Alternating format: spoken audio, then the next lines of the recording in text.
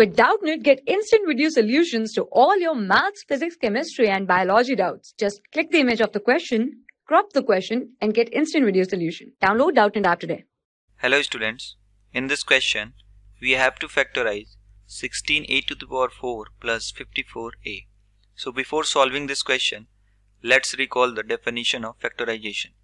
So factorization is a way of splitting a number into smaller numbers or in factors in such a way that if they multiplied together, that is if factors are multiplied together, it will give back the original number.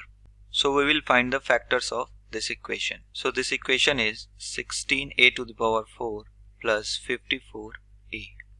Now on finding common factor of this both, 2a is the common factor. So taking 2a common, we have 8a cube plus 27. Now we can write this above expression as 2a into this 8a cube, we can write it as the whole cube of 2a. Okay, plus we can write 27 as whole cube of 3. Now this is in the form of a cube plus b cube. So we know the identity a cube plus b cube is equal to a plus b, a square plus b square minus ab. So here 2a is a and 3 is b. So we will have now 2a.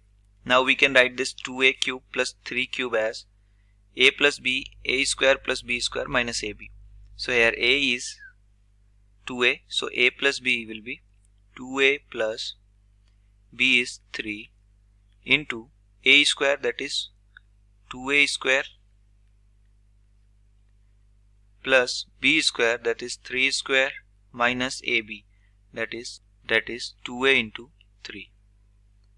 Now we can simplify it as 2a plus 3 into 4a square plus 9 minus 6a.